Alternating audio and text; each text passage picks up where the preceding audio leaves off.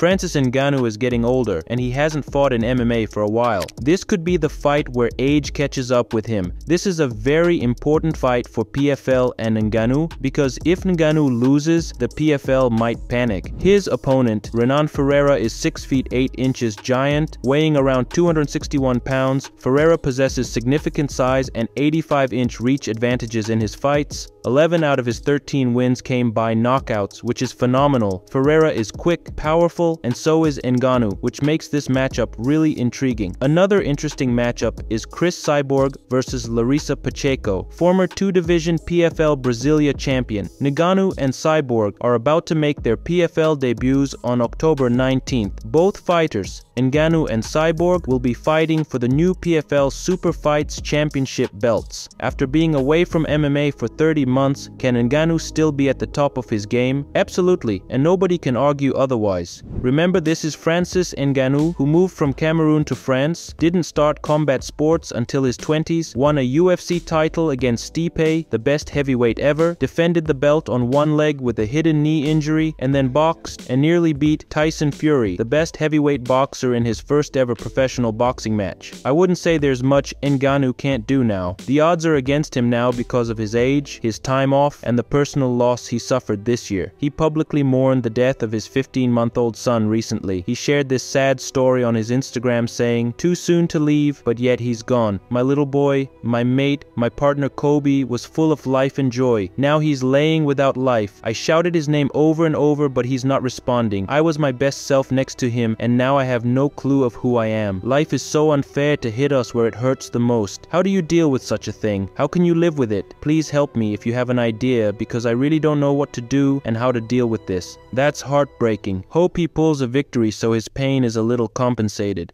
How do Ngannou and Ferreira match up? There are so many unknowns heading into this fight for Ngannou. He's coming off a brutal knockout by Anthony Joshua, and he hasn't fought in MMA for over 2 years. He'll be 38 by the time he steps into the SmartCage with Ferreira, and nobody knows how much he still wants to compete after his boxing venture and the death of his son. Ferreira, on the other hand, has a big height and reach advantage with his brilliant record. He's 3 years younger than Ngannou, but Ferreira has been knocked out before, so there are questions about him too. The excitement around this fight makes it the most anticipated in PFL history. For PFL, we'll see what this fight means. The organization has been operating in the UFC's shadow for a while, and they're okay with that, but that's not their long-term goal. When the PFL signed Ngannou in 2023, they hyped it up as a game changer. They got the baddest man on the planet, the #1 heavyweight in the world. But will that translate to viewers? Will it bring more attention to the brand and excite fans? Ngannou's return, along with Cyborg's PFL debut, is expected to create a lot of buzz, but will it be enough? This is a big moment for the PFL, and it comes with high expectations. The PFL has been playing the long game, and that's why they're in a position to take this shot with fighters like Ngannou. How well this event does will be a big indicator of PFL's future. In fact, it'll tell the PFL a lot about where they stand. How do Cris Cyborg and Pacheco match up? Cyborg and Pacheco match up in a way that plays into Cyborg's strengths. Pacheco is known for her forward pressure and power. She could be a perfect target for Cyborg's heavy strikes, but there's a catch. Cyborg is 39 years old and hasn't been very active, with just one MMA fight in 2 years, a first-round knockout against a past-prime Cat Ngannou. On the other hand, 29-year-old Pacheco has been busier, clinching her second PFL title last year. Pacheco is pumped for this fight, predicting a tough battle between two fierce Brazilians.